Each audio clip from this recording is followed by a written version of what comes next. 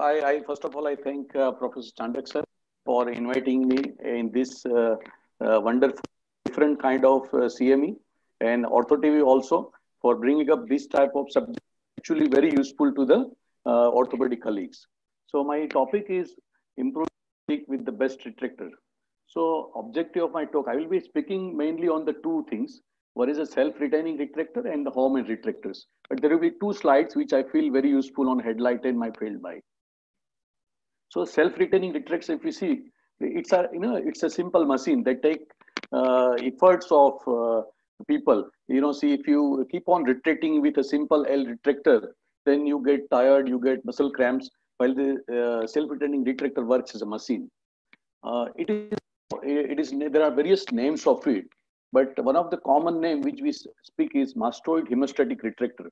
So by the name of it, it gives, when you put your self-retaining retractor, it automatically causes hemostasis. It reduces your efforts and it gives a constant retraction. So in a self-retaining retractor, if you see, there are many different parts, and we will see how different retractors are useful in clinical settings also. So as Tanna sir said, I keep on buying instruments everywhere. So when I ask my OT assistant, give me my all retractors, self-retaining retractor and home and spike, it was like, it was dukan. So there are so many things. Sometimes I, go and buy the instrument, and when I go back to my hospital, see that the same thing was there. But it is very useful when you have a lots of instruments with you. It makes your job very easy. I now see how we can apply this self-retaining retractor into various clinical settings.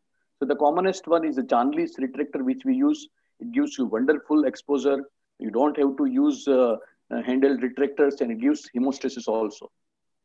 In a spine, this small microdiscectomy, or what we commonly call as a Ramani's retractor, is very useful. But if you see this image there, if you have this, black coated, it is very useful because whenever we are doing surgery, the light which reflects from your instrument, I have one which is reflecting light, so it keeps you it disturbs you. So whenever you buy this microdiscectomy retractor, it is better if you buy non-reflecting one.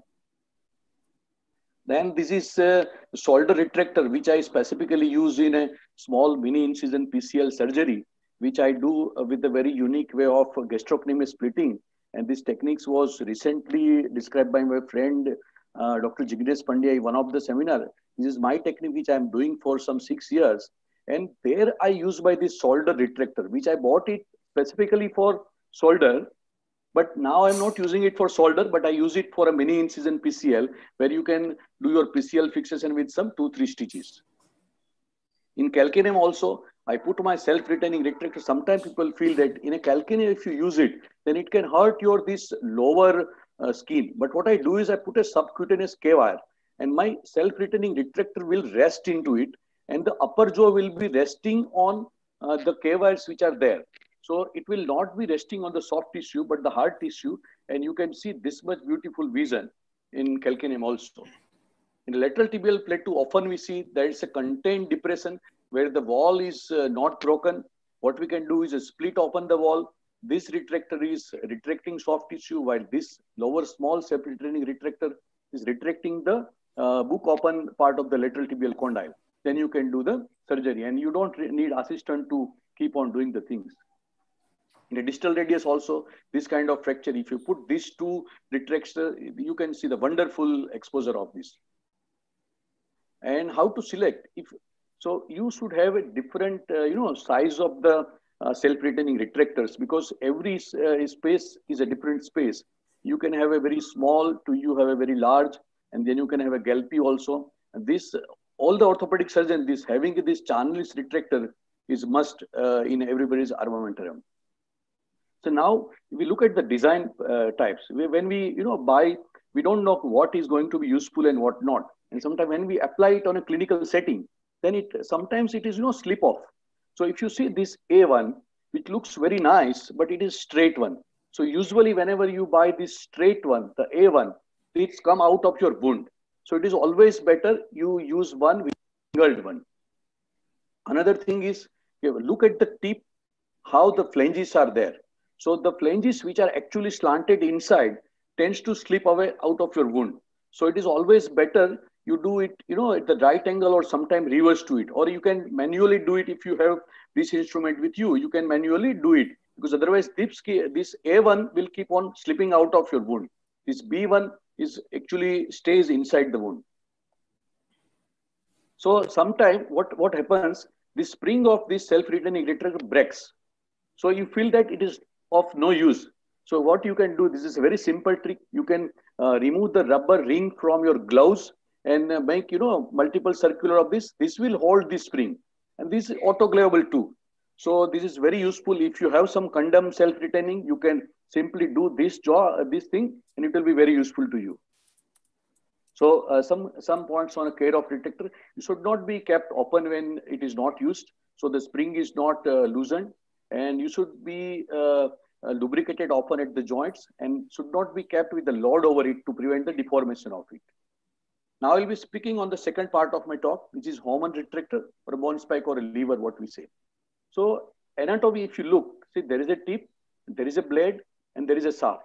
So all the Homan retractors or the bone levers actually work on the principle of this, simple physics lever arm principle, where it lessens your efforts. So whenever, again, it's also, I have, like, on my Apni Dukan, those many retractors, but every retractor is useful in different clinical setting. So there are different type of size, shape, material also. Usually we get with the metal, steel, but then there are some reduced retractors also, which are also there. But the reduced are some, form of, say, aluminum. So what happens that if you force it, sometimes it tends to bend. And there are some carbon fiber imported also are available. I'll give you some clinical settings. Very typically, what we usually get is a one intertrochanteric fracture with a sag. Then we put your incision at the site of entry of your PFN screw. Then put this broad tip, strong Homan retractor at the anterior to the neck of that. So it will strongly depress your femoral neck. Sometime even after doing that, you will not get your shaft reduction. You use other Homan, which goes down from the shaft, and then it will elevate your shaft to get a nice reduction.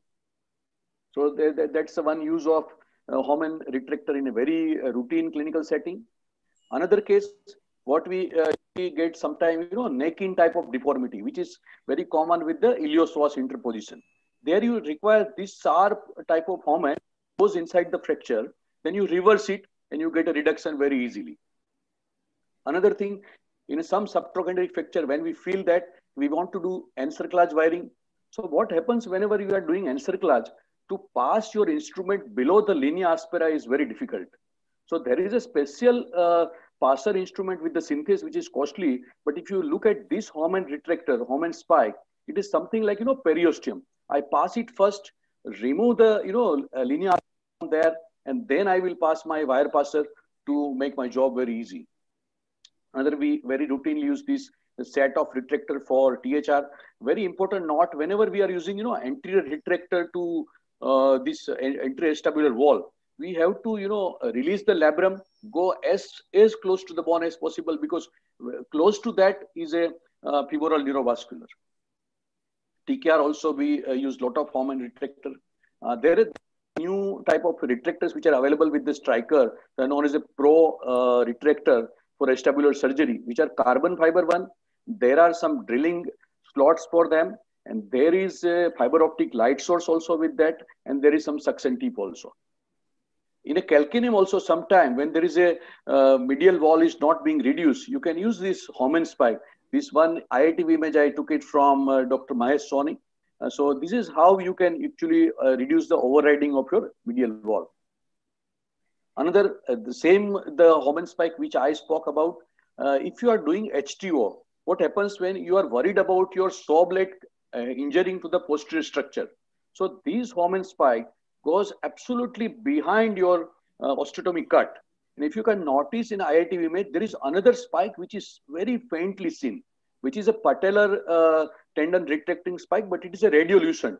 So the above one is a radiolucent, which is actually hardly seen in the IITV images also. So whenever you are selecting your Homan spike, you need to see that your tip is very strong. Actually, tip in a cross section, if you see, should be thicker when you wear. Otherwise, with some use, it tip gets deformed. So once this tip is deformed, it can injure the inside structure, and it can sometimes, it comes out of your bone because of it. So danger of also retractor also you should know.